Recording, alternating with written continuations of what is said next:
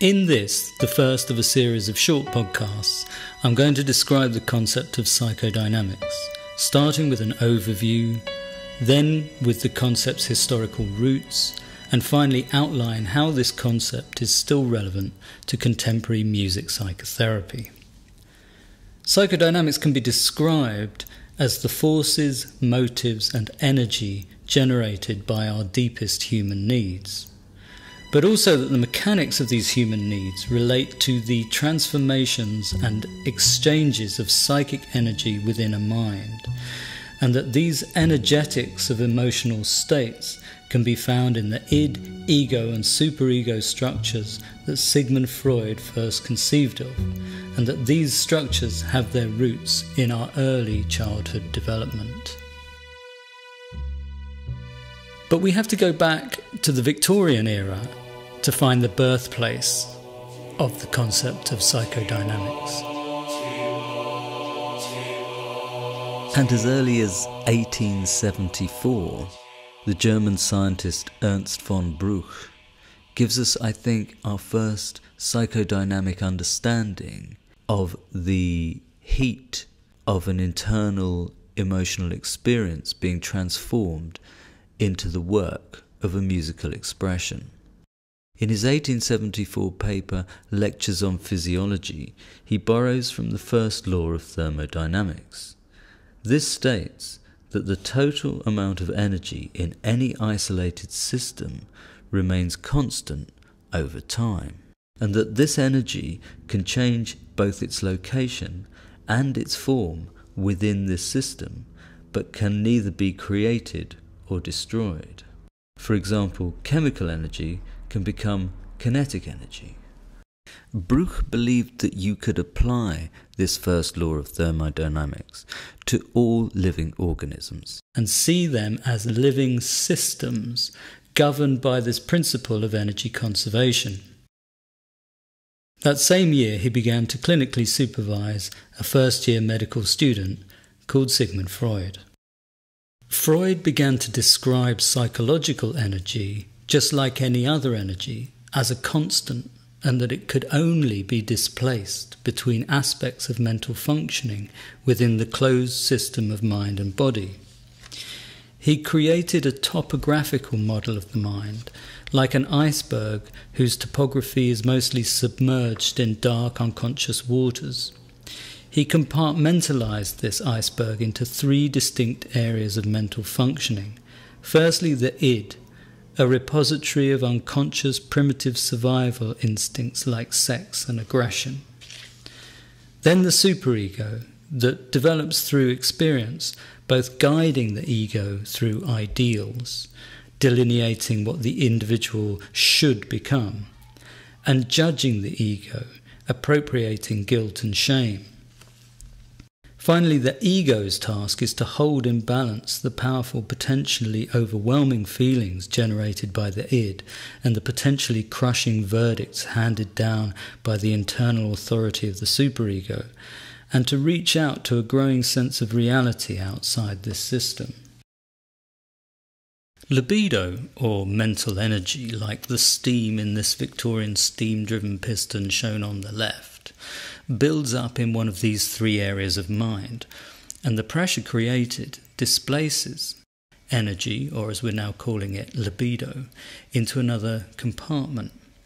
As Freud said in relation to ego growth, for example, where id was, so ego will be. Of course, this transaction can work the other way. And in order to manage annihilatory anxiety, for example, where our very existence feels threatened, regardless of the reality of this, the ego displaces rather than destroys this physical quantity of energy into rage or a sexual act, perhaps. The superego may also exert pressure on the ego through guilt and shame. And the meaning that might have evolved from unmanageable memories gets repressed instead into the unconscious, leaving only affect at the surface of the body as a symptom of the patient's dis-ease. Freud also famously developed the technique of free association as central to his new psychoanalytic therapy. The patient is invited to begin anywhere and talks about anything, while the analyst maintains for his part a stance of free-floating attention, picking up the buried unconscious meaning as it reveals itself between the words or underneath the words as affect. In this reverie, he hopes to reconstruct the patient's unconscious. He described this as becoming a particular kind of receiver, like a telephone tuned into the patient's wavelength. Freud realized from the very outset, from the very first psychoanalytic case in fact, where the analyst was Joseph Breuer and the patient Anna O, that he had a serious problem with the neutrality implied by the free-floating attention that he was trying to maintain. That in fact Breuer was being drawn into the dynamics of the patient's psyche, and that he was deeply affected by the patient. And this began to be described as a countertransference enactment. And it is this affect-driven dynamic that is so important to contemporary music psychotherapists.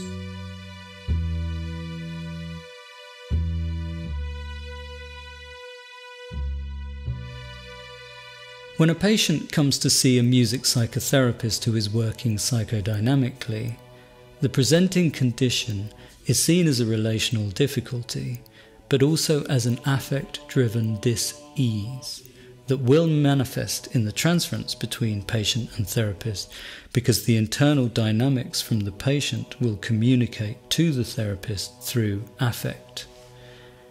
In 1985, the analyst and developmental psychologist Daniel Stern, in his seminal book The Interpersonal World of the Infant, describes affect attunement as the expression of the quality of feeling in a shared affective state.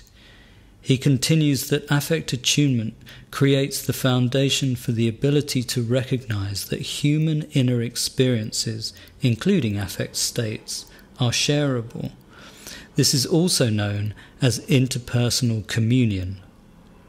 It is only in the presence of affect attunement that feeling states within one person can be knowable to another, and that they both can sense, without using language, that the transaction has occurred.